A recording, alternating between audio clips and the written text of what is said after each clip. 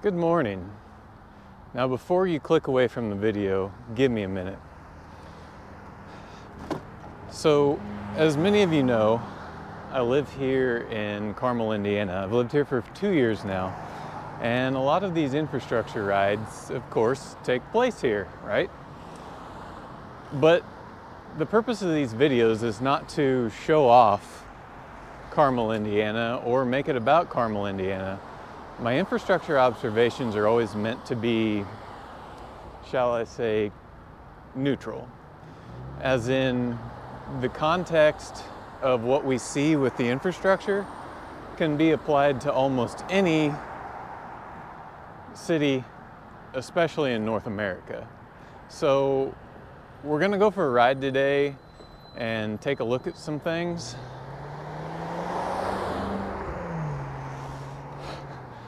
And we're going to point out the good and the bad. And again, it's not about the city that I'm in right now.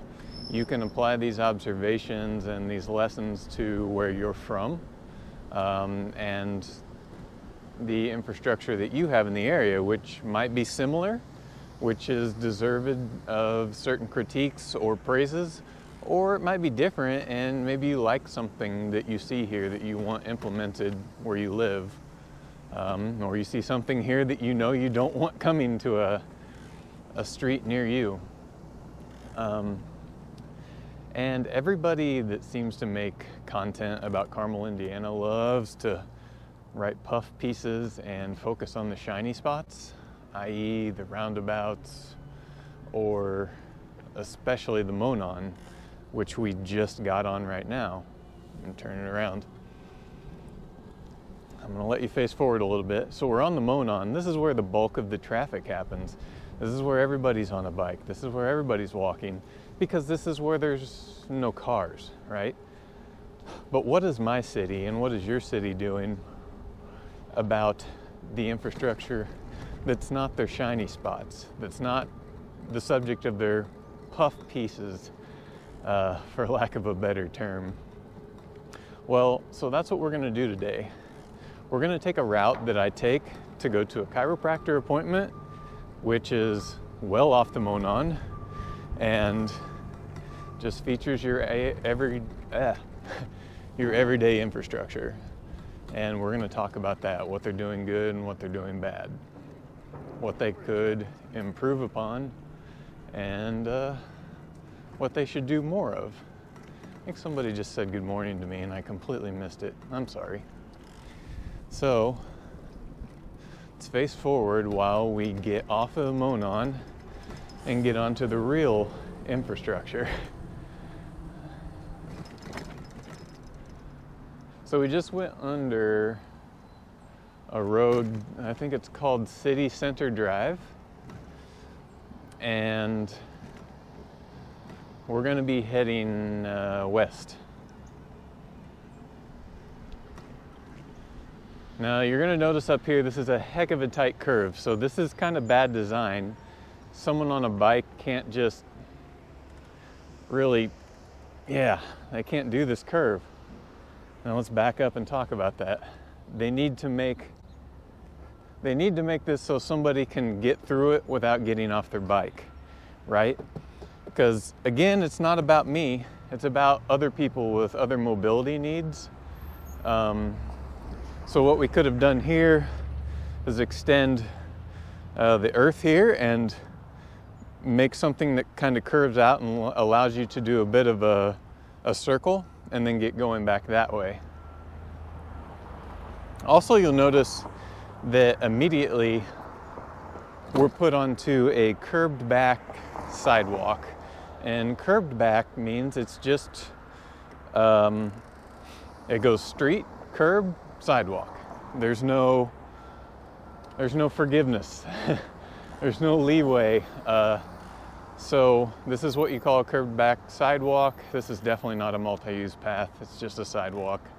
But my city counts this as part of their bike infrastructure network, and I don't think that's right. I don't think they should be allowed to do that.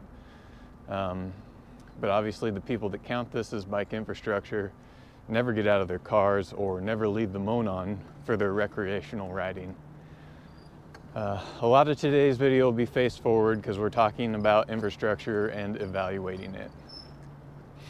You might be wondering, why are curbed back sidewalks bad design? Well, it's because there's no margin for error. Anybody on a bike or anybody walking or anybody with mobility needs, and by the way, look at this sharp corner.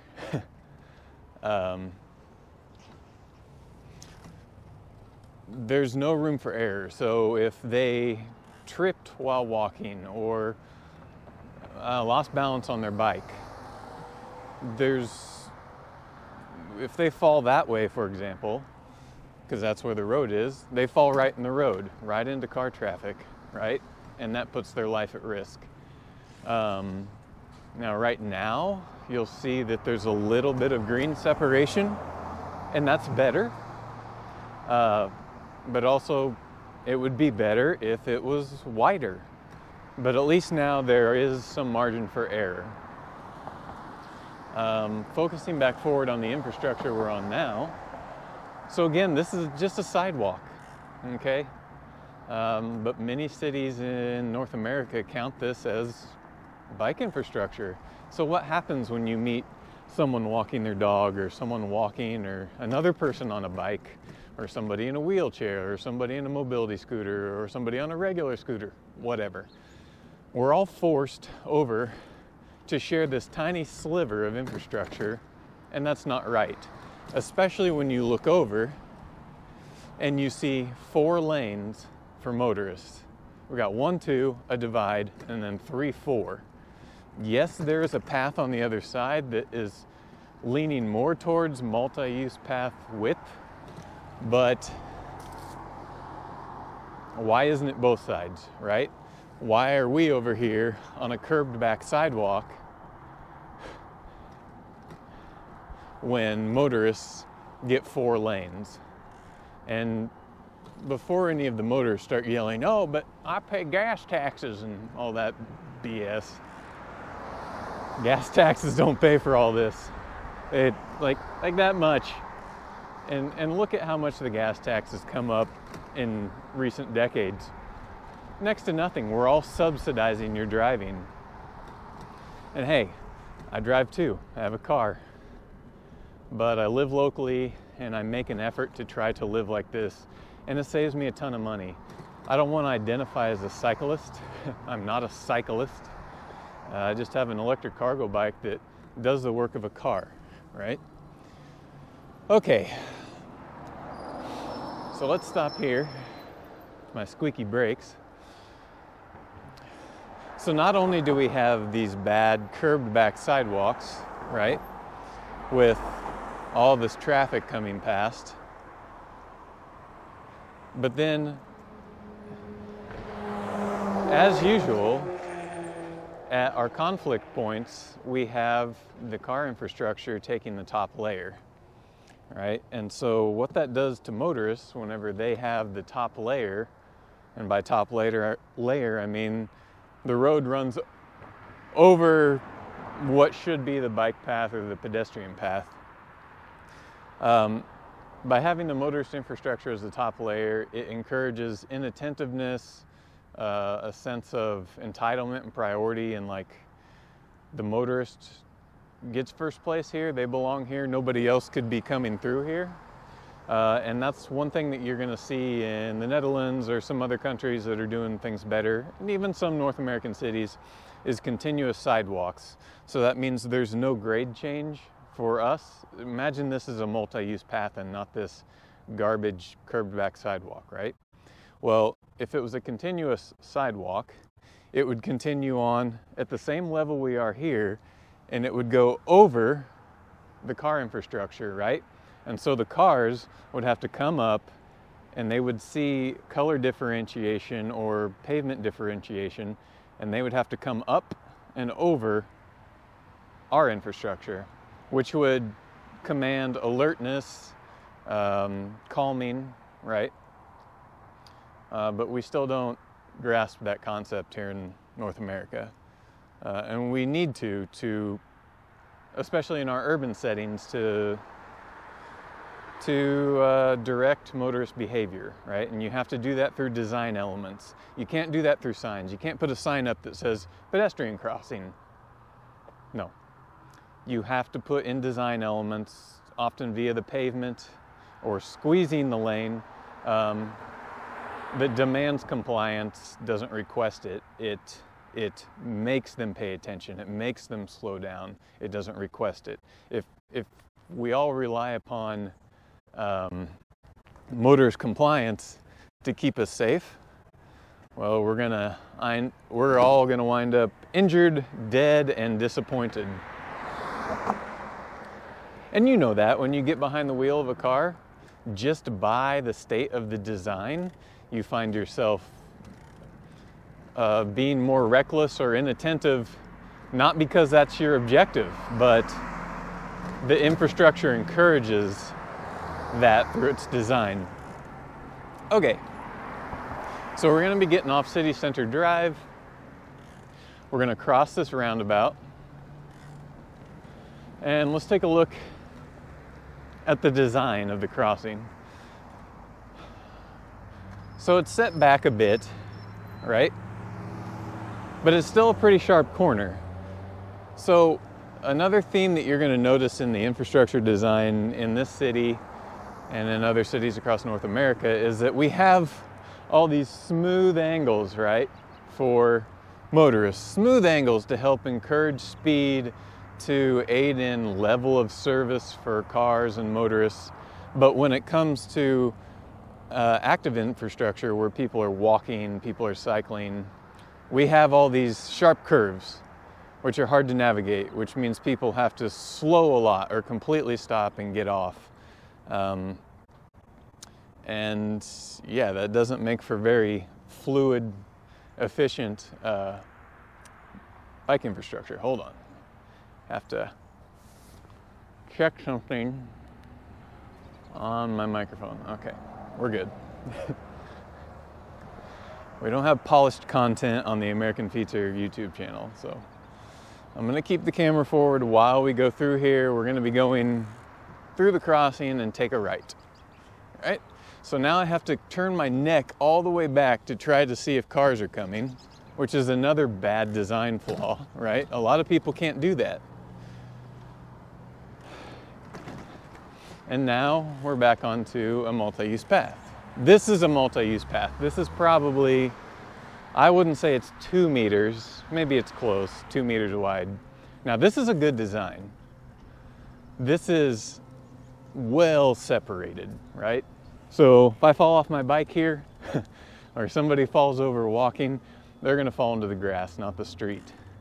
And this type of design makes it so people of all ages and abilities can ride or walk safely, and they're encouraged to do so because they don't feel threatened by cars. I mean, that truck doesn't bother me. I got the green separation, I've got trees between me and him, and I'm sure it's a him.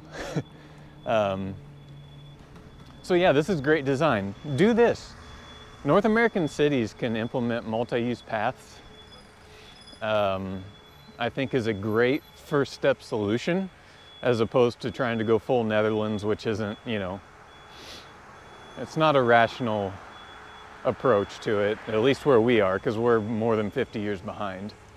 I did stop here because we got a crossing.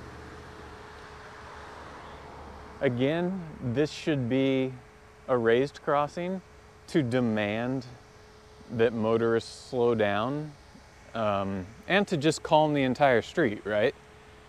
So yeah, those people are coming through at a decent speed, but that doesn't mean they all do, right?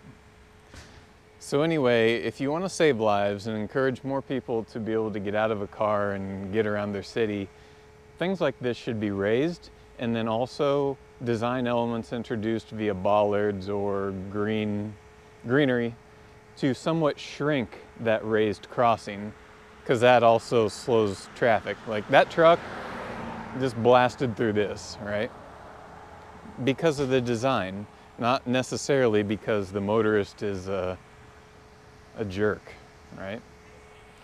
Most people that you think are just psychopaths and idiots behind the wheel of a car They appear that way because of design, not necessarily because of the type of person they are. You can't cast these assumptions upon the person at all times.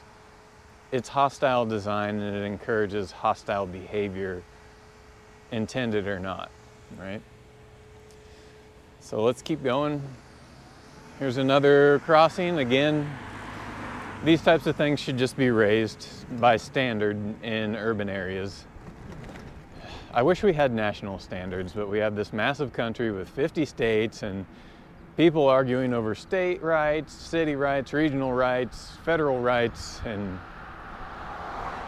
we're never going to be able to agree upon anything. Now you'll see by having that nice multi-use path, me and that person walking, no conflicts at all, right?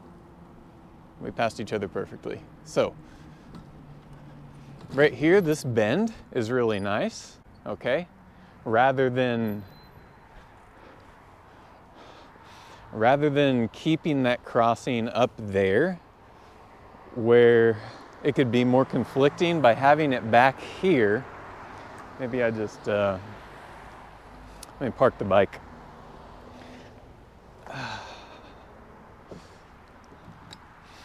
All right, so check that out. They shouldn't be parked right there. They should actually come up a little bit more and get out of this crossing, right? But it would probably help if this crossing was raised so they would know to stop there, come up and over, and then wait here for their chance to pull out. And that's another thing about this design that's really good. Good job, Carmel. And good job to anybody else who would do it. Set the crossing back, not up against that road, right? And then that allows them to try to keep this clear with queuing motorists stopping back here, and then the next one or two cars stopping up here to go out while we try to keep this crossing clear. Let's see how it works here while I get on the bike. So yeah, he approached slowly, he went through, still hung his rear end out, but it could be worse. So let's keep going. We're about halfway there, and it's only gonna get better, I promise. And by better, I mean worse. Okay, again, we need softer corners so people don't have to jerk it like that 90 degrees. Okay. Now here we are, another multi-use path with some decent separation. Not perfect, I'd like to see it a little bit further, but decent. Over on our right, we've got a school, so good to see this infrastructure butting up against the school. The road for cars, we've got 30-mile-an-hour speed limits, we've got a road diet, but those lanes are super wide. And super wide lanes encourage speed. So those lanes should be narrowed more. When you narrow the field of vision, people pay attention more, people slow down. We can't have these big wide lanes. And besides, the bigger, the wider the lane, the more money it costs to, first of all, put it in, the more money it costs to maintain for all of us, all taxpayers. So smaller, narrower, higher quality, right? Over here we got a community garden. That's pretty cool. Back behind the school. Now let's look at the path we're on now. Good thing I got long arms because it's hard to reach the handle. Again, nice separation. We got some green cover here between the trees on our right, trees on our left. These do pay off whenever it's sunny outside and hot.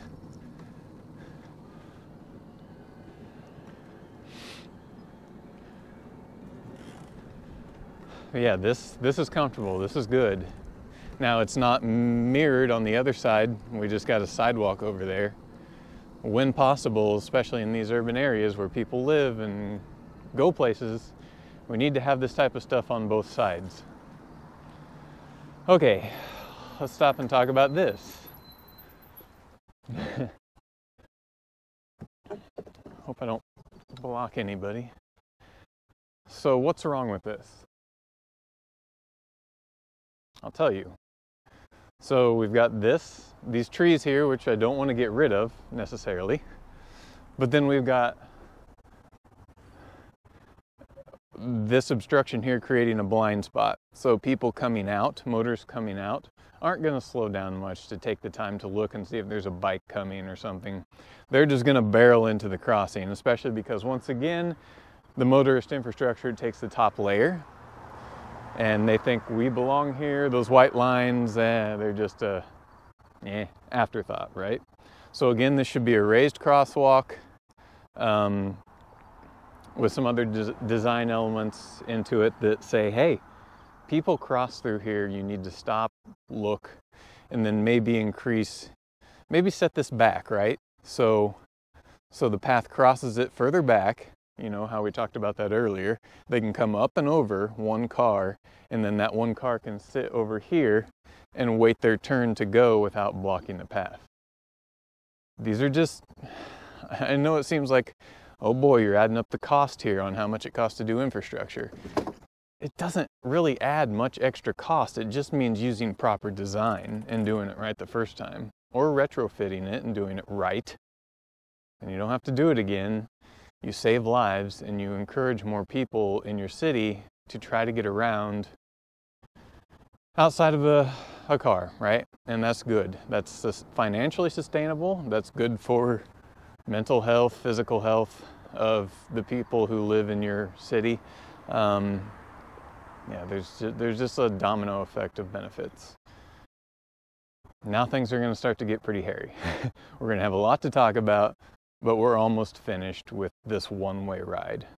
I could ride back home another way and talk about a whole bunch more, but I'm trying to keep this short and full of good information, right? And not make it too long. And once you get too long, yeah, you want to do something else, right? You got to go to the bathroom. You want to watch a different video. You got to blah, blah, blah.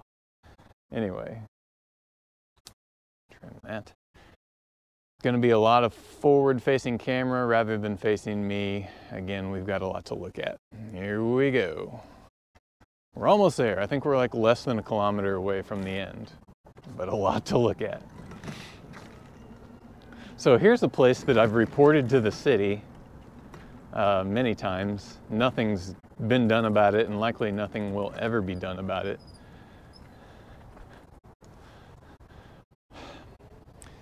When you're coming from that direction, the multi-use path brings you this way, and as you approach these steps here, you see the steps? You don't see them. Like this, the illusion as you're coming this way towards where we are now, it looks like it's just the continuous path until the last second you see these steps. Somebody's going to get hurt here. I've reported this. They've acknowledged getting the report at Carmel, and they do nothing about it. That's so typical. So typical of not just Carmel, but, you know, North American cities in general. So it's not just one pointing finger here. So we're going to cross here. Now look at this crossing. Basically, it just means people have to stop on a bike and look. Let's stop. I'm just going to stop and get off. The white lines are faded and gone, which means that this whole pedestrians and bikes getting around is an afterthought, right? Otherwise, the city would do something about this. Again, this should be raised. That should be raised to make motorists stop, slow down, stop here, come over it, advance next, wait their turn to enter the roundabout. So this is poor design that could be easily fixed, but it's not, right? So we're gonna go through here. Nope, good. Go ahead, lady. Thank you anyway. That was very kind of her. She stopped and she's like, "Are you crossing?" No. Okay. Oh, and also this little island in the middle. This is where I came up. No, this isn't it. I've seen people stranded here so many times, just standing in the island, waiting for a dear motorist to let them cross. And You all know that story and how that goes. So yeah, tiny little pedestrian island here. This guy, yeah, not stopping for me like a jerk off. And then a tight turn. So you notice that that guy did not stop for me. And by law, he didn't have to actually, because I was still in the island there, right? Had I had one wheel out into the crossing, he would have been legally obligated to stop and yield to me, but he wouldn't have. And had he done it, probably some distracted driver going way too fast and aggressive would have come through and rear-ended him. It's just this whole thing of our bad laws, bad infrastructure design that encourages vehicular violence and an attitude towards people outside of cars just simply trying to get around. We can take a look at the roundabout, maybe. It's not a very nice roundabout. I don't care for it.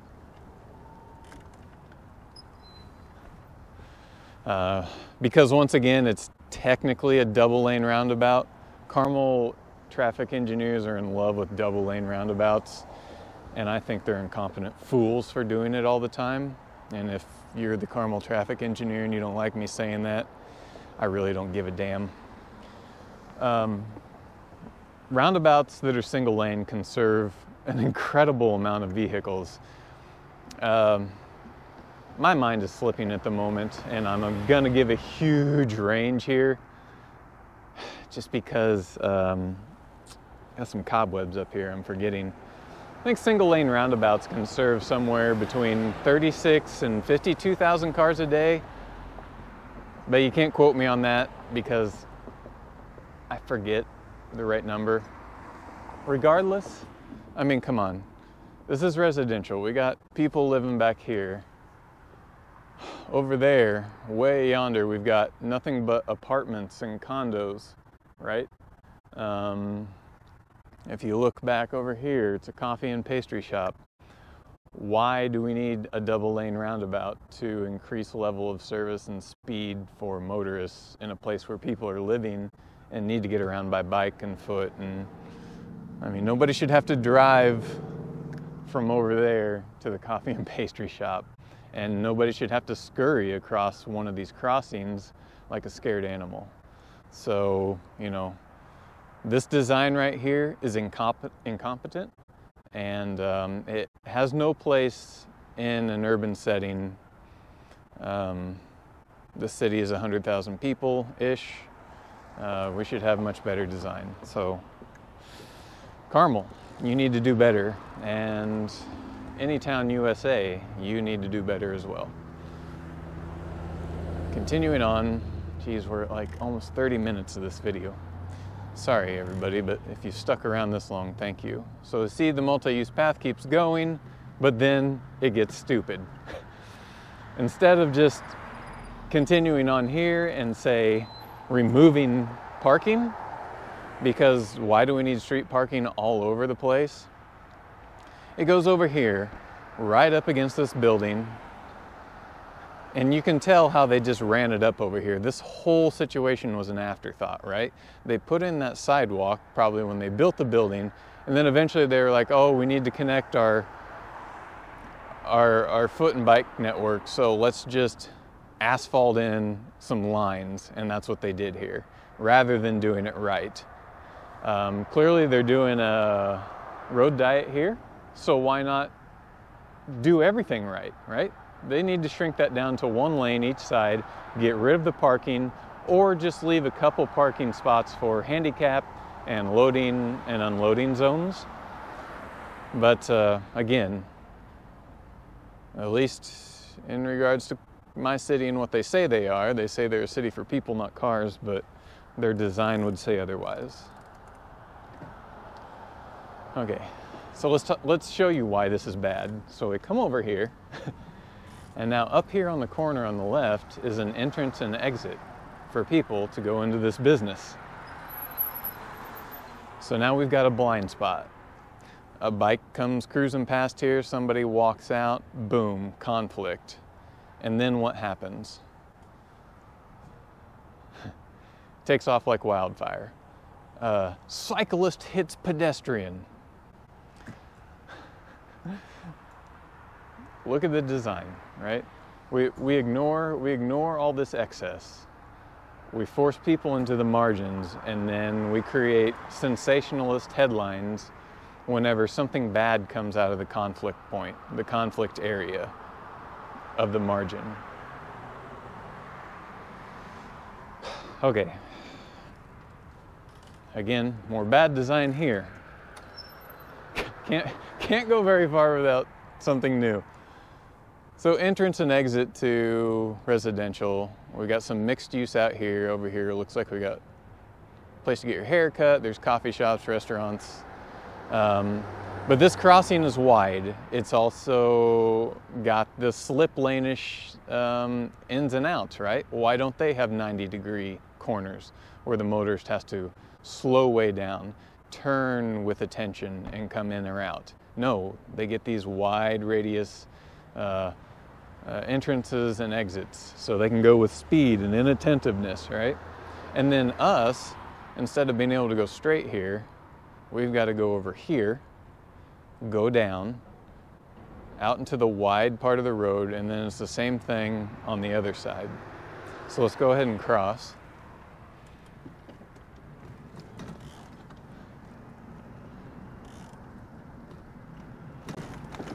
All right, we made it across.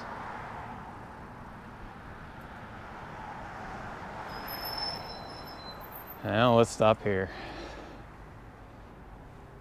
Look at all this. Mixed use development, that's awesome. We always need more of that. But we got a lot of outdoor seating, and then the sidewalk starts shrinking, right? 4 lanes for cars out there, an entire lane for parking here, right? When there's parking lot, there's a surface lot back behind here. None of this is marked handicap. None of this is marked loading, unloading. Nah, it's just free for motorists. And now we're shrunk down to this, with the dining that starts to creep out.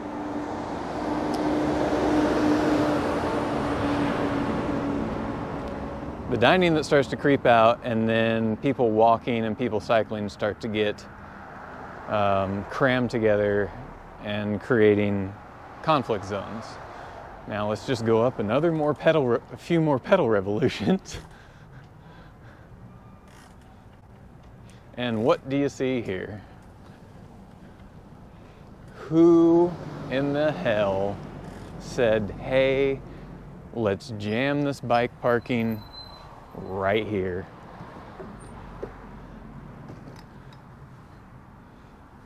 So we got the outdoor dining up here.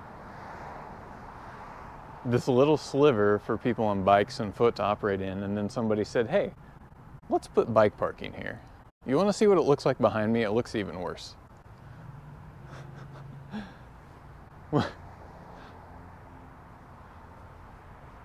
Who thought this was a good idea?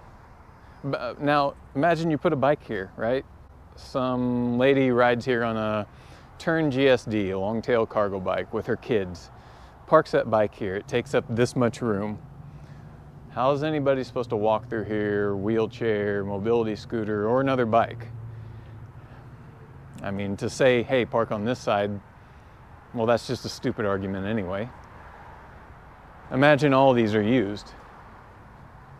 Where'd the path go? Right? Meanwhile, free parking.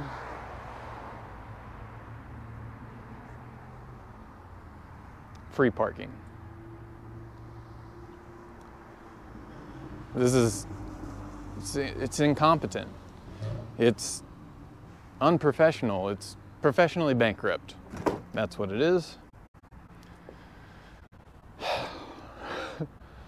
We're almost done. A few more blocks.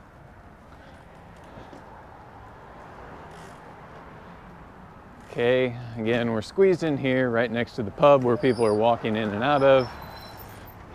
Bad design here. So because somebody on a bike has to go over here, we got a trash can right there, making that even more cramped. You gotta go down. Again, going towards the street, right? So that you can come up on the corner.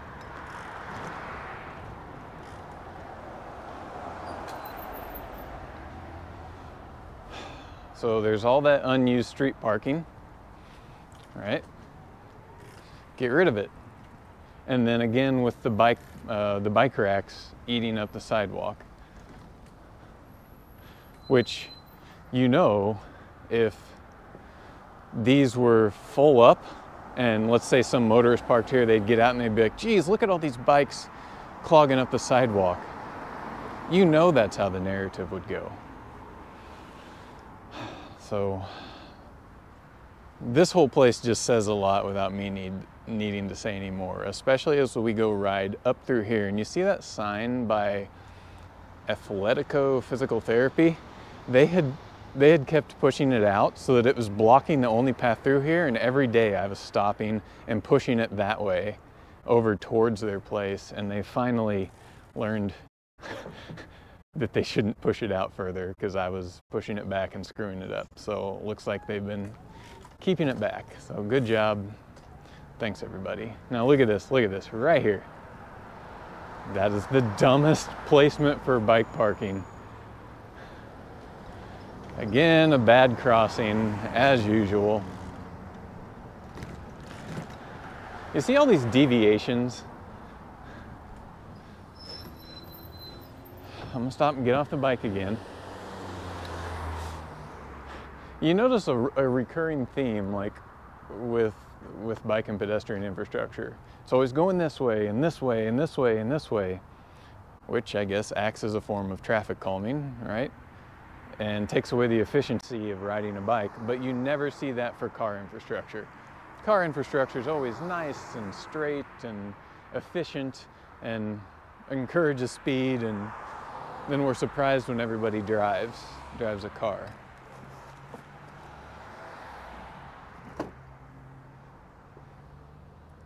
Maybe if we start designing roads to have all the jagged turns left, right, 90 degrees this way, 90 degrees this way, we'd have fewer deaths on our roads because people would be going slower, right? There's Carmel Police. I recently had a not so good encounter with one of their officers off duty, but I won't go into that. I'll just leave it at that. So we're about to the chiropractor. It's on the other side.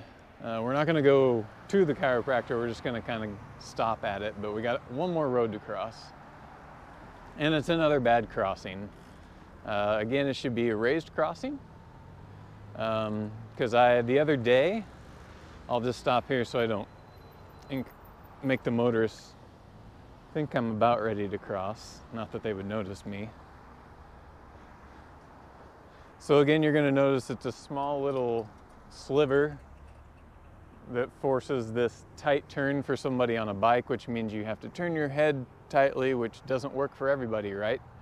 My wife can't do that. She can't go like that because she's not confident enough on a bike to keep her stability. So she needs more rounded curves to be able to see. But most of the infrastructure forces people to go like that. It's not good for elderly either, right? Now look at that. That's not bad. Almost 80% of that truck was able to pull up. Still blocked the crossing, but he was able to get most of that vehicle out of it. So what do I think about that? I don't know. I'm conflicted, but I'm erring more on the good side of it than the bad. I mean, there's a lot of room there. Anyway, why did I stop here? Oh yeah. So if you can see back here, that tiny little island in the middle, that pedestrian crossing island. I was leaving the chiropractor the other day, which is right over there, coming this way, and I saw two teenage girls standing there. They had one of them had a big cello case, massive.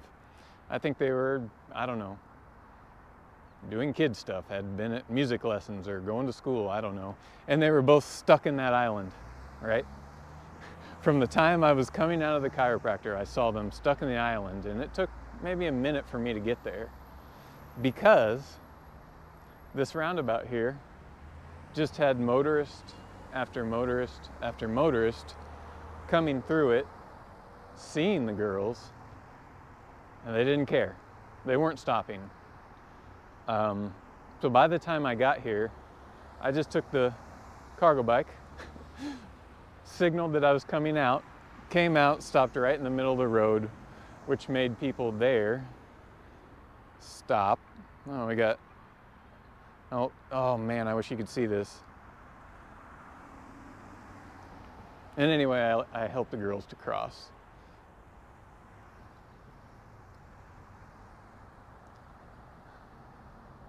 Looks like rather than take the wonky design that we have for the sidewalk and the bike path here, that mom just said, you know what? I'm just gonna go out into one of these lanes, which means that she has to risk her life and the life of her child just to keep some efficiency about their route. And maybe it's just difficult for her to navigate this with that bike, right? So we need better infrastructure design that's easier and more intuitive for all ages and abilities, not just Brandon on a bike who can handle most of this but is just annoyed, right?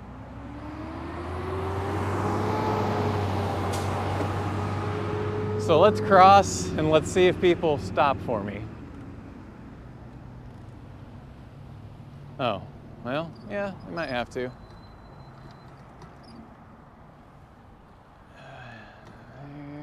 Yeah, they're gonna stop. Again, I got a really tight corner here. Not good for everybody. So, bad design. How long is it going to take for her to be able to cross?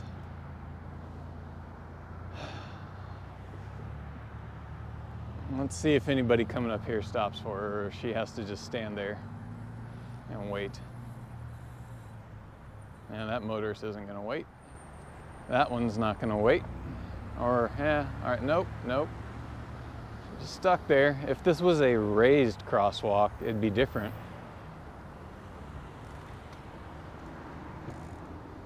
There, finally, oh, see, look at that. She has to scurry across.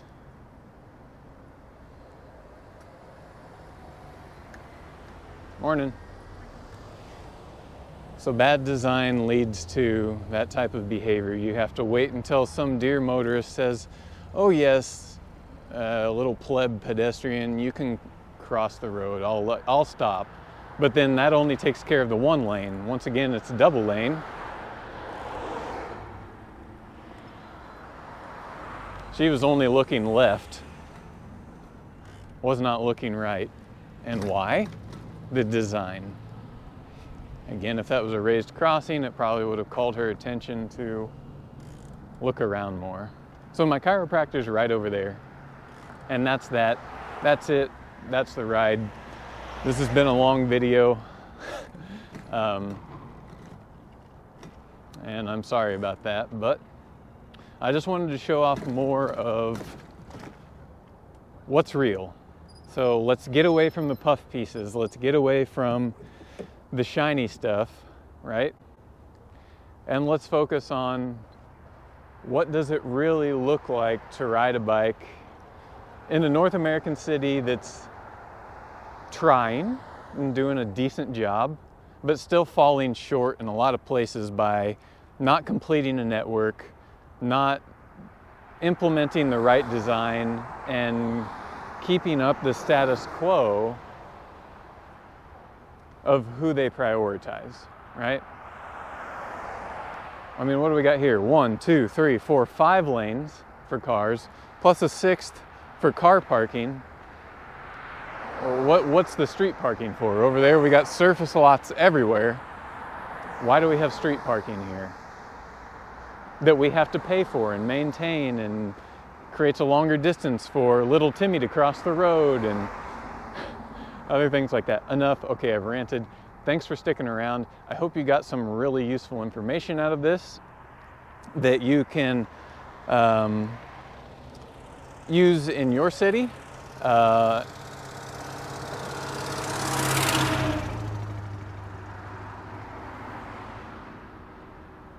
world is so loud because of cars. We have no peace. I hope you can use this in your city, in your design, talking to your leaders, city leaders. And if you live here in Carmel or in the region and want to come move in here, or just use this infrastructure on a daily basis, take things like this and show them off more, the usual non-shiny things, because at least speaking for this city that I live in, they get way too much praise for, again, the pretty things. But they don't get enough scrutiny and pushback about this, right? This needs to be better. So Carmel, you need to do better, and any town USA, you need to do better. The century of car dominance is coming to an end, and we need to start to prioritize people. And if you want to be fiscally responsible in your city, the only way to do that is with non-car infrastructure. Public transit, biking, walking density, not wide lanes for oversized, overpowered vehicles so that somebody has to drive an SUV to get one bag of groceries. Thanks for sticking around, and I'll see you next time. Wish me luck on my ride home.